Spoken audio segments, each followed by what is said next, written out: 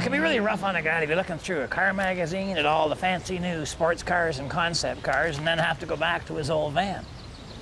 But I have a solution for that.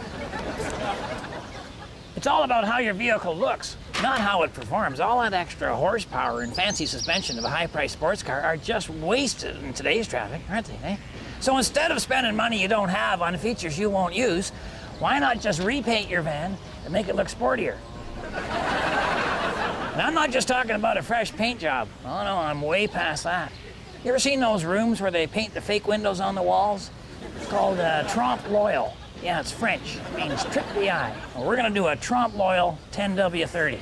So what you wanna do is pick out a concept car out of your magazine, then you wanna draw the shape of that on your van. I would say get something from France or Sweden or somewhere far away so they can't sue you.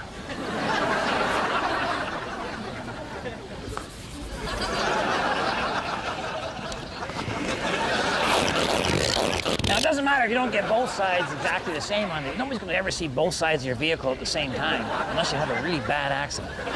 Okay, now everything inside these lines, that's your fancy new sports car. Everything outside the line, you want that to kind of fade into the background, eh? So we got to paint that to look like trees or sky or whatever. And we're going to make it kind of blurry, so that it looks like we're going 100 miles an hour.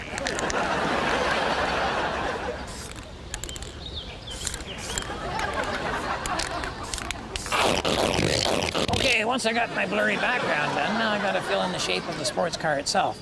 And with that, you could do that with paint, I guess, or plaster, or tar. I decided to go with the Handyman secret weapon, duct tape. It's easy to apply and helps hold the van together. And if you take an old potato chip bag, you turn them inside out, looks just like chrome and will never rust. And that's how you turn your ugly old van into a beautiful, sleek European sports car.